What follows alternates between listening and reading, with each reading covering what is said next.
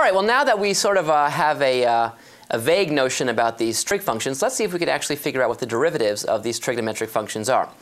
Now, in fact, if you really wanted to figure out, for example, the derivative of the sine function, let's start with sine, what would you do? Well, if you want to rigorously discover and prove what the derivative of the sine function is, what would you have to do? Well, needless to say, what you'd have to do is you'd have to start back at the very beginning, return to the derivative of the definition, and as the limit as delta x goes to 0 of f of x plus delta x minus f of x all over delta x. And then you would insert for the function f sine of x. And so you would see sine of x plus delta x minus sine of x all over delta x. You'd use the fact that sine of a sum of two angles, actually there's a formula, it's the sum formula for the sine function.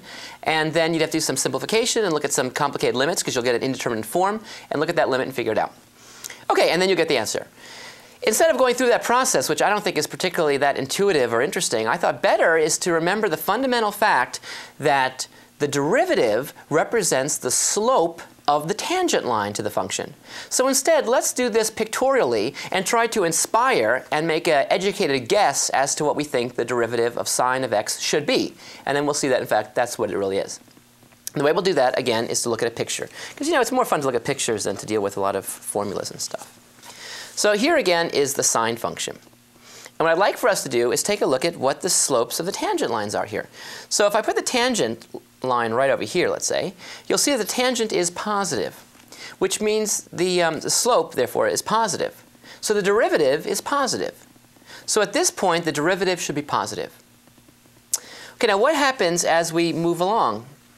Well, the derivative is still positive, but notice that it's decreasing because, in fact, I'm leveling off. So there's still positive numbers, but they're getting smaller and smaller. And then what happens here? Well, here, the derivative is actually 0. The tangent line is horizontal at that point, so the derivative is 0. What happens when I keep continuing? When I continue onward, you see that now the slopes begin to take on negative values because I'm dipping down. And so now I'm negative. I'm more negative. So I'm getting further and further down in the negative numbers, and I keep getting down. And then right around here, notice I start to now still be negative, but I'm less negative, right? I'm moving towards 0. So I'm increasing, I'm increasing, I'm increasing. And then all of a sudden, whammo, I'm back level again, so the derivative there is 0. And then what happens after that point? Well, the tangents there now become positive again, and they're positive. So what do I see? I see that the derivative is positive, then it's positive, then it becomes 0.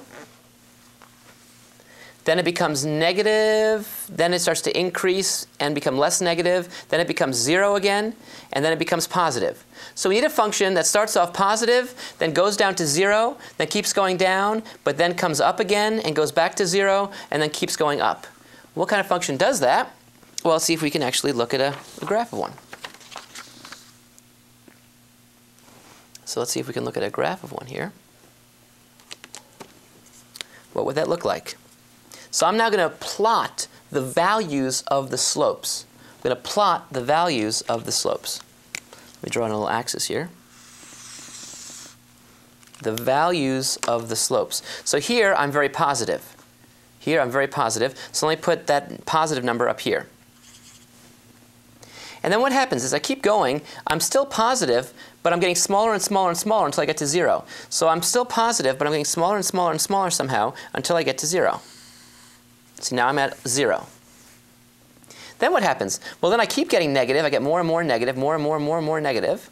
So I'm going to get more and more and more and more and more and more and more negative.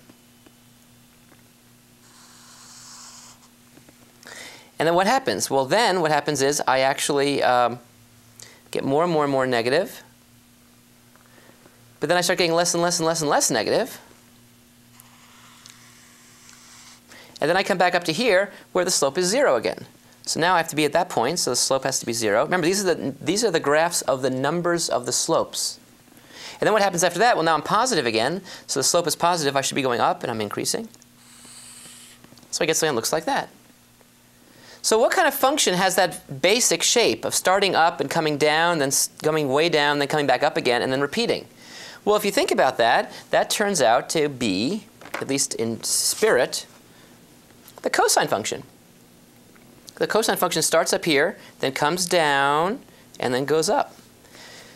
And in fact, if you put that right underneath there, you can really see that business. In fact, let me do this for you right now live. What I'm going to do is I'm just going to start here, and I'm going to be calling off the values of the slope numbers. And you see if they correspond with the values of this function, where this function is plotted. So here it's very positive, and in fact turns out to be 1. So there it's 1. Now what happens? I'm still positive, but I'm decreasing. Still positive, but decreasing. Still positive, decreasing, decreasing, decreasing. Then I get to 0 right here. And notice right there, I'm at 0. Then what happens? Well, now I'm decreasing, I'm negative. So I should be negative, I'm negative. I'm negative, I'm decreasing, decreasing, decreasing until I get to here. So now I'm really negative. Slope there is -1. And now I'm still negative, but I begin to start going on and up, increasing. I'm still negative, but increasing. Still negative, but going up now until I get to here. That's 0, and that's at 0. And then what happens? Well, now I'm positive. Bing, I'm positive. And what happens? I keep increasing, increasing, increasing, increasing, increasing until I get to here. So in fact, the derivative of sine, we can now guess, is cosine. And that guess turns out to be correct. And you can verify that going back to the definition of the derivative. So let me write that down for you. What we see is if f of x equals the sine of x, then f prime of x equals the cosine of x. So there's the derivative of sine, which we hopefully get an intuitive feel for just by looking at the graphs and remembering that the derivative represents the slope and seeing how the slopes vary.